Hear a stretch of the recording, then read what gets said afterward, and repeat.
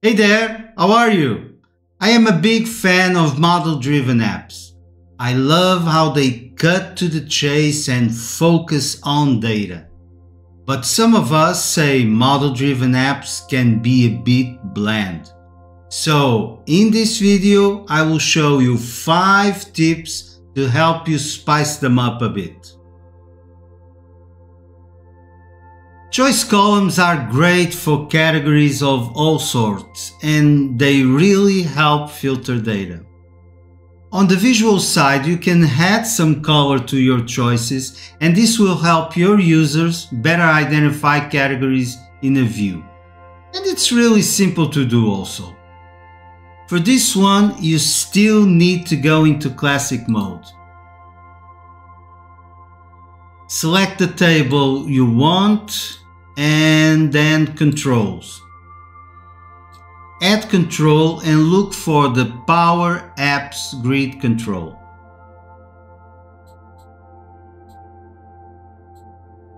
Don't forget to enable it for the different form factors.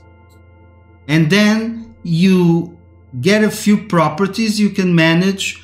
Look for Enable Option Set Colors. Here it is. Click on this little pencil here and select this or set this to yes.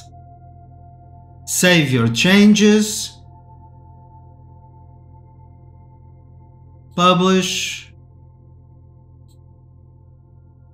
And you can now close this one.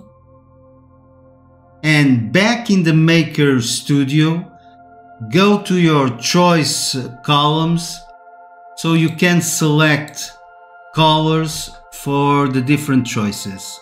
In this case, we're looking for status reason. And let's select a somewhat yellow color for pending.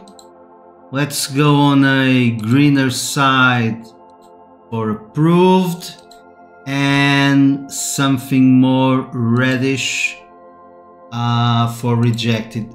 Try to select soft colors, okay, they will work better. Save this.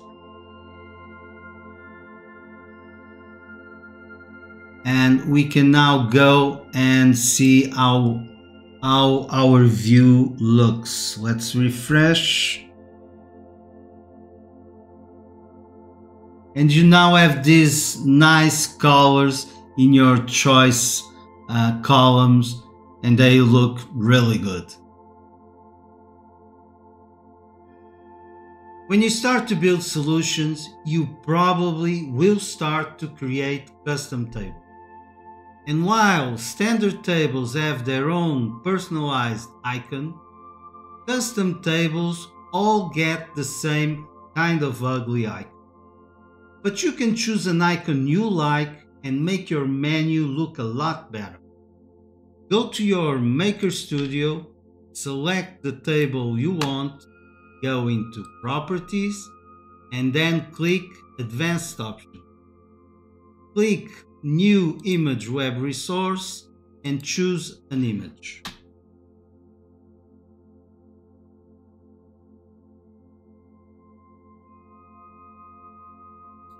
Find one.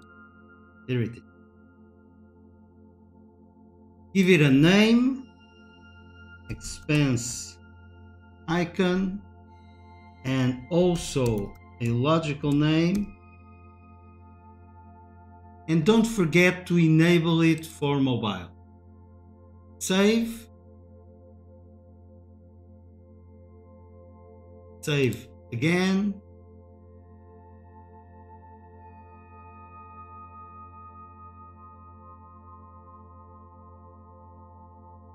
Let's see how it looks. And a big $sign right there.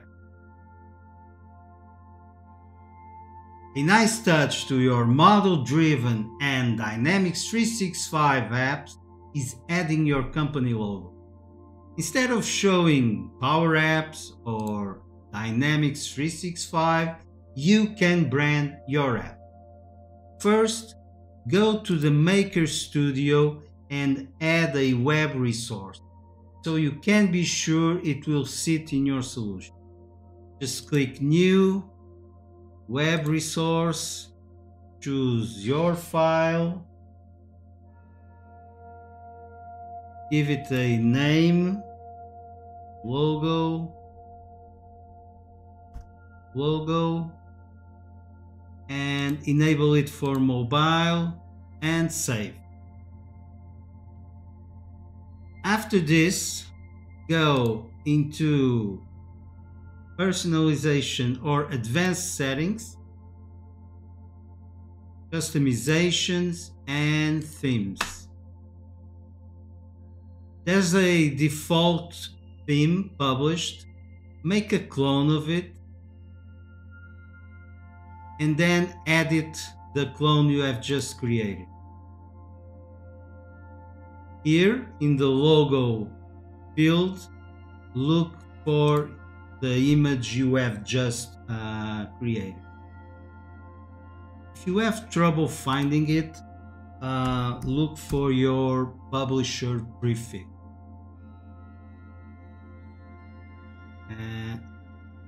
Okay, we want this one.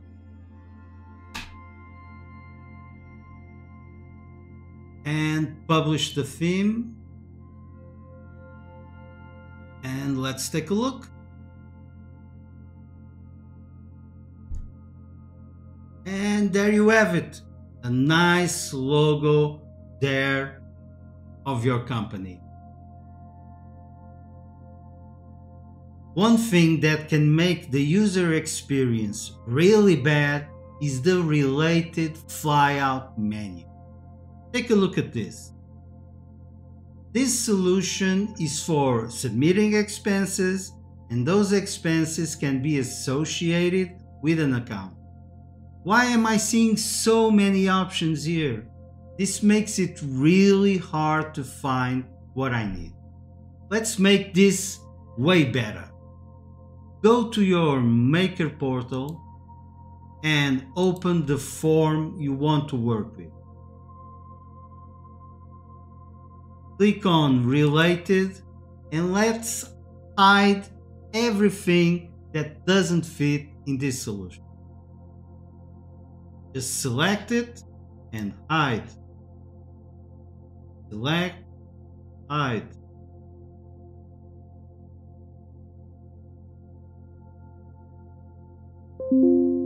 So many options.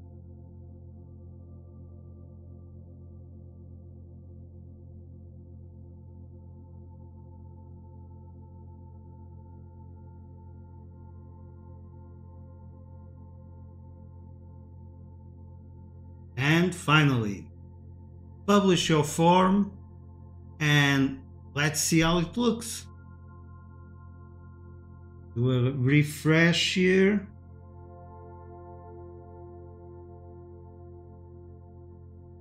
So much better.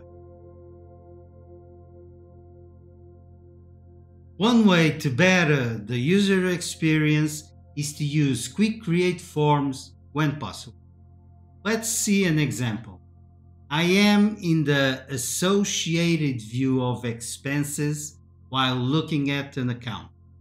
If I want to add a new expense, it will take me to the expense main form, which forces me to leave the account record I am working with.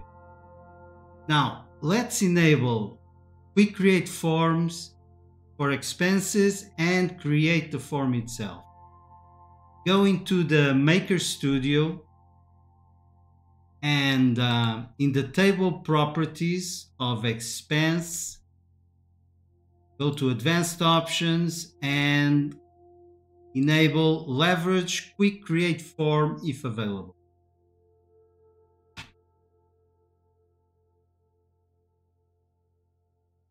Then we need to create the form itself. So let's add a new form, quick create form, and add the fields we want. Let's go with name, date, and expense type, and amount, count, and go here, and description, and go here. Okay, don't need these labels. Hide them and save and publish.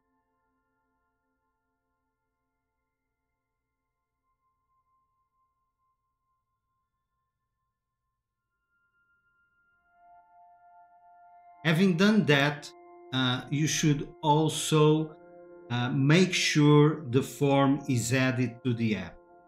So edit the app and check in the forms if it is there. It is. Let's publish this also. And now let's go back to our app.